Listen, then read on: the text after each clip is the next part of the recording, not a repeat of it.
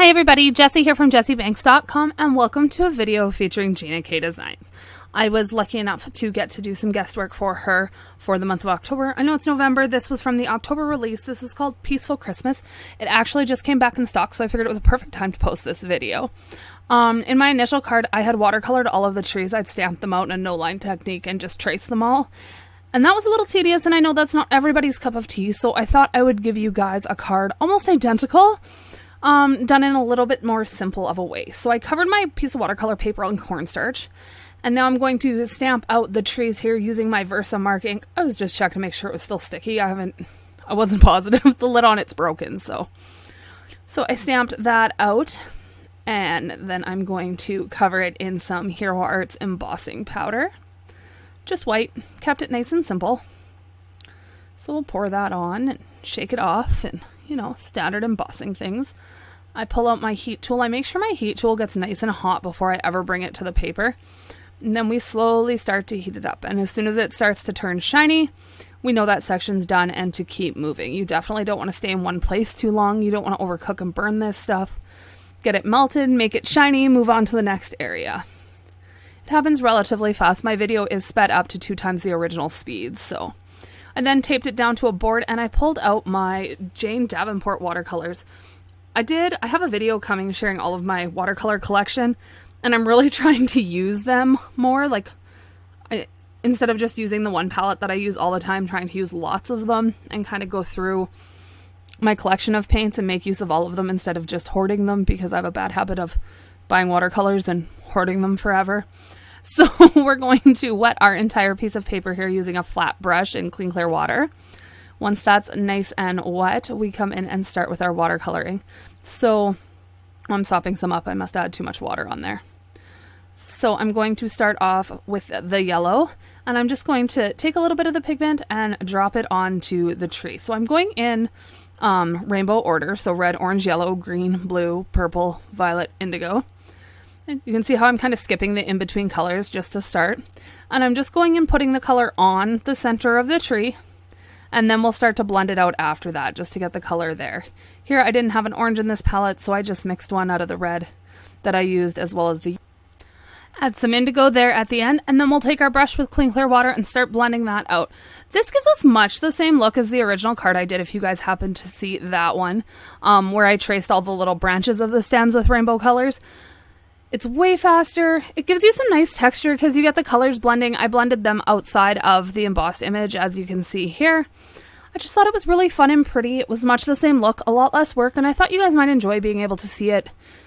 See the rainbow trees done slightly different. I was super excited that this set came with 7 trees, and I'm like, I know it's Christmas, but 7 trees just screams rainbow to me, and I can't help it.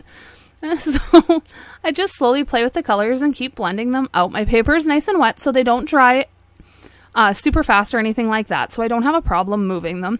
You can see on some of them there, I'm just picking some of the color up. My head's in the way. I apologize for that. It's always in the way. I always apologize for that. So I just pick up some of the excess color because I don't want it to kind of overpower the embossing. I want you to be able to see that those trees are embossed in behind it, but I definitely want you to be able to see each individual color. Blending out our indigo. These colors flowed super nice on the paper. I haven't played with these in a long time. I know they are lesser expensive set. You can tell that mine's the older version. The new version has like a silicone or plastic insert that the colors sit in, and I much prefer this more traditional style of palette. So I am happy I have the older version of these paints. I know the newer version is packaged, like I said, slightly different. Now I'm going to go in and add a little bit of grounding to it there. So I started with some yellow, and now I'm going to do some blue, and we're going to blend all that out, kind of make a little messy grounding for it. What else is left here, guys? I think I come back, yeah, and add a little bit of yellow into the middle tree there, just so that I can make it look more yellow and have some more separation there. I found the orange and the green were almost blending together, and I didn't have what looked like a section I wanted. So now once that's done, I let the colors dry up quite a bit, and then I'm going to take my rag here and I'm just going to dab off on the embossing to make sure that you can see all of those trees. Clean up the bottom of them just a little bit there. Now I grabbed, this is my Indian Throne Blue luminance colored pencil, and I'm just going to add some shading to the right side of the trunks of all of the trees. I just found that helped separate it from the background a little bit more than it was doing on its own with the embossing straight on top of the watercolor.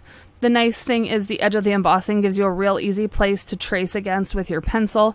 You don't have to make it up or kind of follow the line. The pencil just sits in right against that embossing powder and you just trace it down. Super nice and simple. A little bit more on the bottom, and then we'll pull it off of our board here and add our sentiment.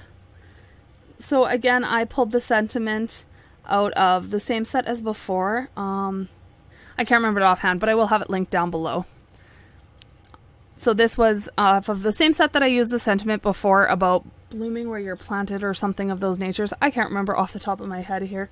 And I have the stamp set right beside me. So the first one was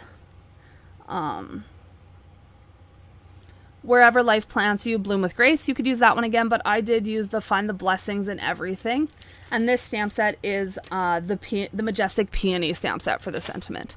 So that's everything for today, guys. I hope you enjoyed. If you did, please give me a thumbs up. I truly appreciate it. And if you aren't subscribed to the channel, I'd love for you to subscribe. I'll see you very soon for another one. Bye for now.